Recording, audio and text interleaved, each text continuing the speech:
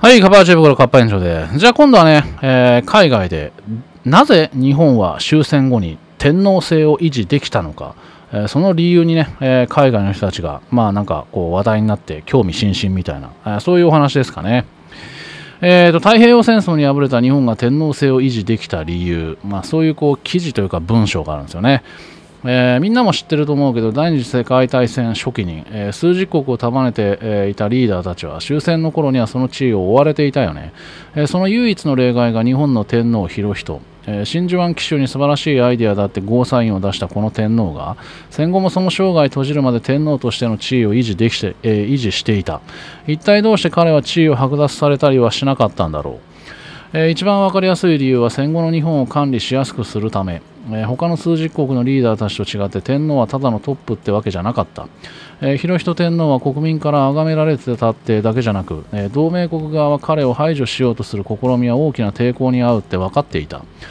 これに唯一何の注意も払ってなかったのがスターリン。日本が無条件降伏宣言した後にも彼は日本に対して戦力を、拡大し続けた。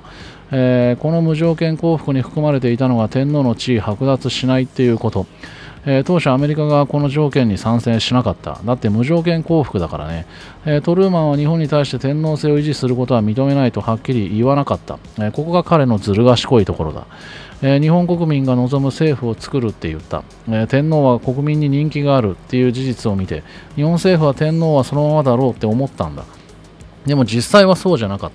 た。天皇が無条件降伏を受け入れたとき、天皇の地位は確固たるものではなかった。アメリカでは天皇を戦争犯罪者として裁判にかけるべきだっていう風潮が強かった。でもアメリカのリーダーたちにとってことはそれほど単純ではなかったんだ。彼らには日本に進駐するに際していろんなミッションがあった。まず最初はできるだけ非暴力的に進駐を行うこと。天皇を生かしておくことでこれはよりやりやすくなるだろうと考えた。次にアメリカが懸念していたのは日本での共産主義の台頭。天皇制を継続することで共産主義の台頭を抑え込めるだろうと考えたんだ。日本が占領されることになればソビエトがやってくるのは火を見るよりも明らか。そうなれば日本が東西ドイツみたいに分断される可能性もある。これは何としても避けたかった。第3が天皇がいた方がその後の日本の占領もリフォームもよりやりやすいってこと。法律の変更についてもアメリカが押し付けたって思われるより天皇の署名が入っている方が受け入れられやすいからね。と言いながら外国勢力だけが天皇制の廃止の圧力をかけていたわけでもないんだ。日本政府の中にももっとリベラルな考えを持っていた人たちもいた。日本には全く新しい制度と新たな天皇が必要だって考えた人たち。彼らは裕仁天皇の皇太子を新たな天皇として迎えようと提案していた。でもこれはアメリカ側が強固に反対した。天皇を排除したって思われることは必至で、新たな天皇が傀儡だと思われるだろうから。日本は長期的には反共産主義への同盟国に仕立て上げたかったアメリカとしては、これはうまくない。日本に武器を放棄させるとき一番難儀だったのが、じゃあどうやって国を防衛するかってところ。最終的には裕仁天皇が裁判にかけられるようなことはなく天皇制は維持された。彼は天寿を全うするまで天皇であり続けたんだ。彼が立場を失わなかった理由はとてもシンプルだったんだね。アメリカの指導者と裕仁天皇の間には愛も友情もなかったんだけど、アメリカが冷戦に勝利するためには裕仁天皇が存在していることが必要だったんだ。さて、じゃあここからは海外の人たちのこれを見た反応ですかね。まず最初の人、天皇はその地位を維持する代わりに人間宣言したんだよね。次の人、天皇と天皇家は象徴だけど今でも巨額の税金で生活を維持してるんだ。次、ドイツに対しては冷たかったのに日本には随分甘かったんだな。次、全権掌握していた裕仁天皇はマッカーサー天皇に変わったんだ。次、もし僕があの当時生きてて天皇は神だって言われてたら信じてると思う。次、最初は天皇を排除するつもりだったのに都合がいいから残したトルーマンもなかなかだな。次、イタリアのエマニュアルも排除されたわけじゃないよ。自ら退位したんだ。次、戦後の日本憲法には天皇は象徴だって明記されている。次がYouTube にエンペラーっていう当時の日本の天皇制を扱った無料映画がアップされてるからぜひ見て。次、日本の天皇って神っていうよりバチカンの教皇みたいな扱いだったんじゃないかな。次、日本政府って何でもなかったことに従うからな。へえ。次、太平洋戦争当時の文献見ると、当時から天皇は政治は軍事にあまり口を挟ま、太平洋戦争当時の文献を見ると、当時から天皇は政治は軍事にはあまり口は挟んでなかったみたいだけど、ちょっとなんか文章が変だぞ。で、長期的な視点に立つと、日本に天皇を残したっていうのはすごくいいアクションだったね。で、天皇がいる方が共産主義よりマシっていう選択をしたわけだ。次が、最初降伏協議しているとき天皇制を廃止するって言ってたのに、いざ日本が無条件降伏飲んだら結局天皇制は維持するっていうのもな。で、次が、スターリンがポツダム協議に何の注意も向けなかったって彼の人柄表してるよね。で、次が、平和憲法を押し付けたのはアメリカだけど、今じゃ後悔してると思う。で、次が、天皇制が維持されてるから、今全世界がアニメや可愛いを享受できてるんだね。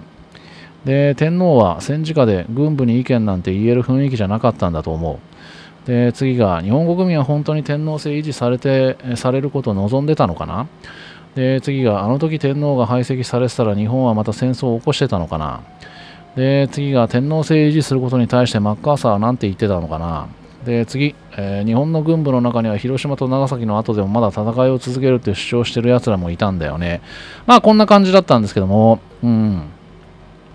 しかしまだ未だにこの天皇陛下がなんか当時いちいち戦略に口出ししてたと思っている人がいるのがなんかちょっと浅はかな感じがしてあれですけどもね。でなんかバチカンの教皇みたいな言ってる人いましたけど、まあ神道のね最高裁司でもあるからまあ合ってるっちゃ合ってるのかな。捉え方としては。で、まあ、しかしまあ、なんだろうね、自分の命を差し出す代わりにね、日本国民の命を救ってほしいと懇願された天皇陛下の偉大さですよね。まあ、その天皇陛下のおかげで今の平和があると言っても過言ではないでしょう。だからそれをね、まあ、某国はね、他国のこのね、王室とか皇室とか天皇陛下をね、侮辱しまくるんで、まあ、これはね、断じて許すわけにはいかないですよね。だから分かり合えないんですよね。まあそういう存在で、あられるんでね、そもそもこの海外の人にうっかりこうね、ネタでもこうね、触れてほしくない部分なんですよね。で、まあそんな天皇陛下、まあ天皇陛下だけじゃないですよね、天皇皇后両陛下はね、中にはこうね、もうドストレートに、まあ年齢とか人によるんで、ちょっと一概にはざっくり日本国民全員とは一概には言い切れないですけども、まあ日本国民にとって、父であり母でもあるというそういうありがたい存在として受け止めている人はやっぱり一定数ね、いますよね。だからまあその皇室に税金云々言うやつね、まあこのコメントにも言いましたけどもね、だったらそんなね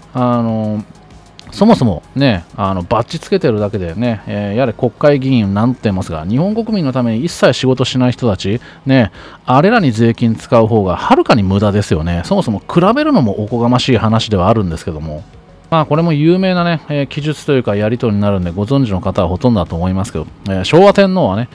私は公主刑で、問題ない、公主刑で良い、罪なき8000万の国民を、これ日本国民のことですよ、飢えさせないでほしい、国民に戦犯などはいない。